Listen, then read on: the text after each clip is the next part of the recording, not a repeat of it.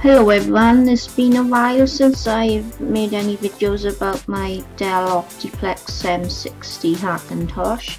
I recently upgraded it to Mountain Lion. I did try Hazard's version of Mountain Lion, but the machine wouldn't boot, so I used iAtkos Mountain Lion, and that installed without any problems. The only thing I had to sort out was the sound. I installed Voodoo 2.61 from Lion Multibeast. I have read on forums that 2.62 works as well. I reinstalled my USB wireless link. There's a little disc inside here, a mini DVD. And the highest driver on there is a Snow Leopard driver, I think. And you can see it down there, I have a little Wi-Fi icon. Once you install the Snow Leopard driver, that will be in your applications. I've dragged that down to there.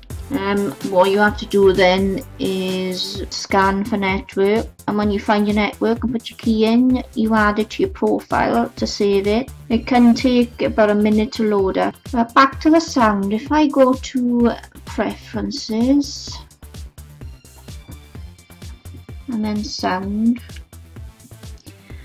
so you can see I've got a microphone loaded up here. I haven't got one connected. It shows outputs. My sound is working, as you can see.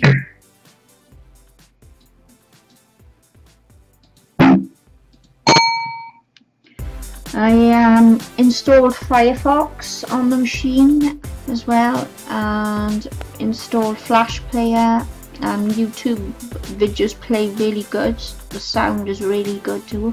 If I minimize Firefox, as you can see, I got a lovely 3D desktop picture. There's a couple of others there as well with iAtkos, but this is what I liked. If I go to About This Mac,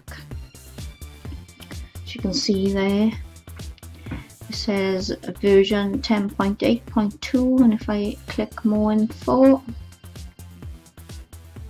it thinks it's a Mac Pro.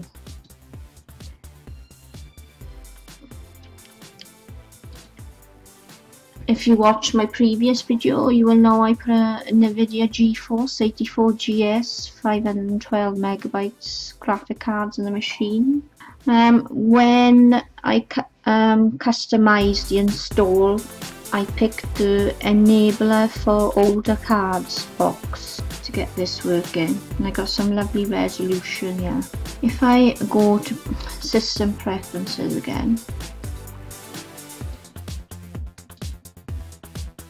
and go on network, as you can see right there, I have a wired network and wireless right there, so everything is working on here.